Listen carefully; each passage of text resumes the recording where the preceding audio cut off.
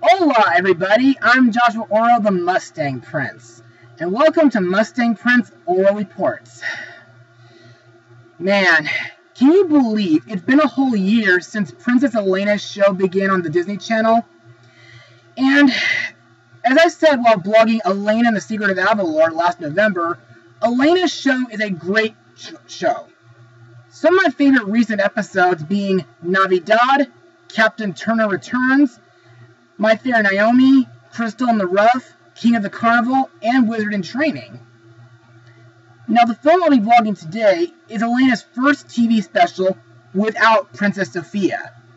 But, is this special good? Well, let's find out. Airing on Disney Channel on August 12th, 2017, the special is Elena of Avalor, Realm of the Jaquins.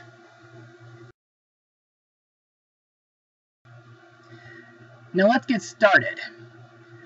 Princess Elena travels to the magical realm of the Jaquins and inadvertently releases a mystical forest sprite that could endanger Avalor. So, what do I think of this special? Well, this was a really epic special. But before I get ahead of myself, let's move on to Mustang notes. Now, since there isn't much trivia for this special, let's talk about the animation. And in my opinion, the animation for this special is flawless. Now, since I already described that Avalor is like a Latin American style kingdom, let's talk about the Jaquins realm, Valestrea. Now, Valestrea is an enchanted realm filled with sentient magical beings, both good and evil. It is the home world to the mystical creatures known as Jaquins, and is ruled by Skylar and Nico's father, King Virago. The entrance resides in a hidden cave that only Jaquins can access. Humans are not allowed there because, years ago, a human accidentally released Kirin, an evil monster the Jaquins had their biggest battle against and won, but at a terrible cost. Numerous other dark forces have been imprisoned in Valestrea, as well as Marimonda, an evil forest sprite who tried to destroy every city in Avalor centuries ago, but was stopped by the sunbirds with ancient magic. In my opinion, the entrance to this realm is pretty similar to the Cave of Wonders from Aladdin. As for Valestrea, most of it looks like the Pride Lands from The Lion King, while the Jaquins' castle looks like King Triton's castle from The Little Mermaid. Now, this special contains two morals. 1. Stand up for what you believe in, and 2. Never let your failure define you. Carry forth with confidence as ruler and guardian. Now here's where we come to the songs in this special. In total, there are 3 songs featured here. The first song is Got It Down, sung by Princess Elena, who feels confident that she has got the hang of running the kingdom and looks forward to the day when she becomes queen in the next 3 years.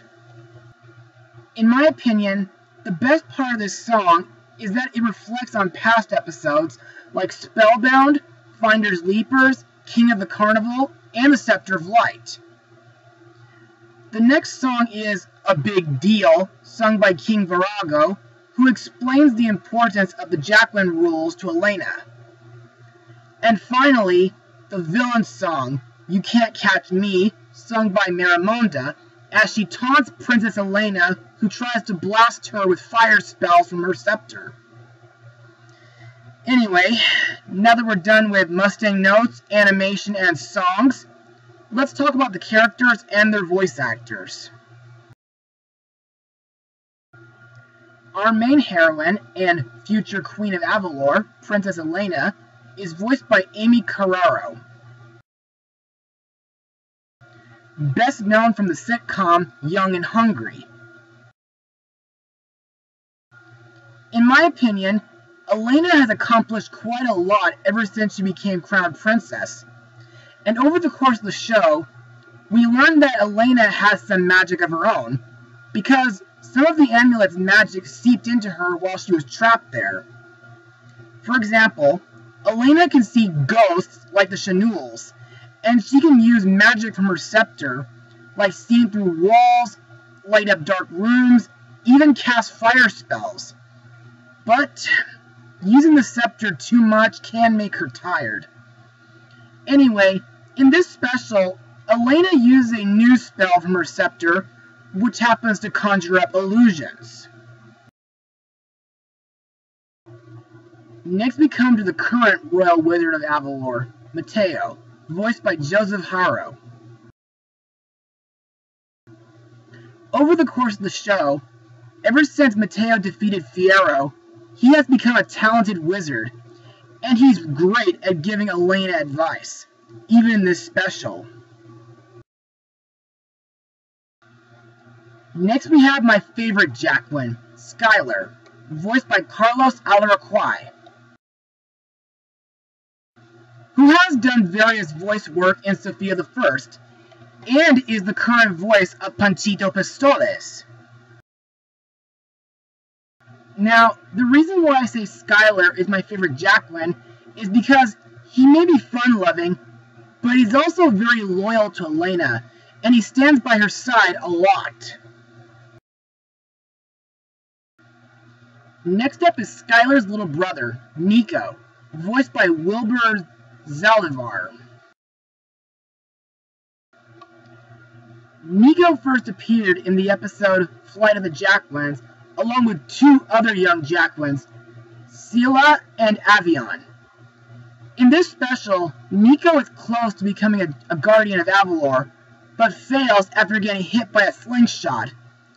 But still, Nico makes a great supporting character, and I know that he'll be a great guardian Jaquin for Avalor.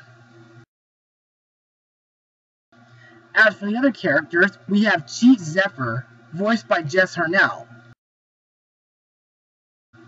who's best known for voicing Cedric in Sofia's show, and Wacko Warner from the Animaniacs show. Zephyr is mostly seen at the beginning of the special, giving a test to the Jaquin trainees. He, along with Matteo and Miggs, say that the test will be divided into two parts. The first part of the test is a battle test, where they will face a magical enemy and defeat it without getting zapped. And the second part of the test is a search and rescue test, where they have to find 3 statues and bring them back to the pedestal within 10 minutes.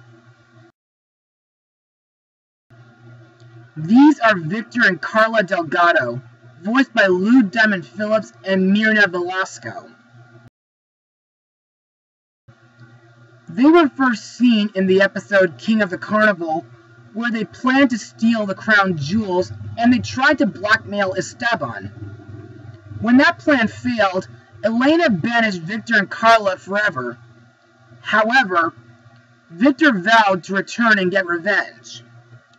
In this special, they interfere with Nico's guardian test in order to get him sent back to Valestrea, allowing them to follow and gain access. They get into the portal when Elena uses the portal to speak with King Virago. Once there, they journey to a mountain location using a map that was given to them by Shiriki, and free a forest sprite named Marimonda, and aid them in taking over Avalor. Later, the two wreck a trap that Elena set and reveal that they were the ones behind Marimonda's release. However, unbeknownst to everyone, releasing Marimonda to invade Avalor was just a distraction, and Victor and Carla's real plan was to give a magic jewel that they removed to free Marimonda to Shiriki in order to restore her youth, and she promised to make them Malvagos so they can conquer Avalor together. Now let's move on to the new characters, starting with Skylar and Nico's father, King Virago, voiced by Andres Soglioso, who previously voiced Alakazar in Elena and the Secret of Avalor. To me, Virago is like a Jaquin version of Mufasa from The Lion King. Also, Virago is about following rules and traditions when it comes to keeping Valestrea safe, while Elena is more focused on doing what's right. Next up is Kita Mols, voiced by comedian Cheech Marin. Best known from The Lion King, Oliver and Company, Cars, and Beverly Hills Chihuahua. Kita Mols is a sunbird oracle whose nest is on an island in the middle of a lake in Vallastrea. In my opinion, Kita Mols is a real badass character. He teaches Elena how to use the scepter's illusion creating ability and gives her a magical jar to re-imprison Marimonda. But after Elena captures Marimonda and gives back the jar to Kita Mols, he warns her of a darkness that she must overcome or she'll never become Queen of Avalor.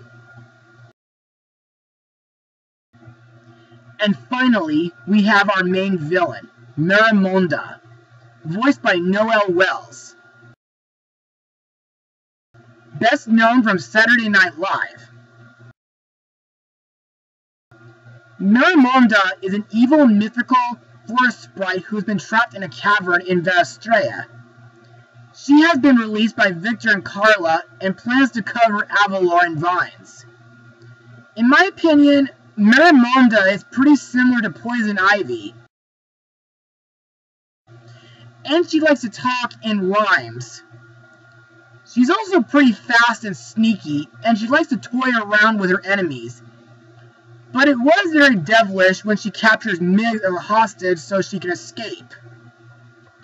The rest of the cast includes Jane Fonda, Jillian Rose Reed, Chris Parnell, Jenna Lee Rosen, Yvette Nicole Brown, and Lincoln Melcher. And now let's move on to my final words.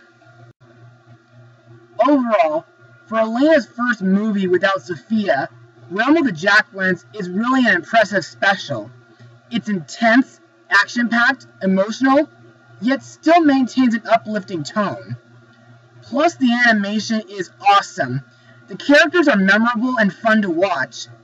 Plus, the 3 songs are great to listen to, and the 2 morals in this special are great to live by. Also, the cliffhanger at the end of this special gets me looking forward to what's next to come on Elena's journey to become Queen of Avalor. As for my final rating, well, I give this special a full 100%. Well, that's it for today, everybody. Be sure to join me again for my next blog, because I have to fulfill a birthday request for one of my best friends, and he's asked me to blog a movie from the mid-90s mixed with horror, adventure, and fantasy. Mustang Power!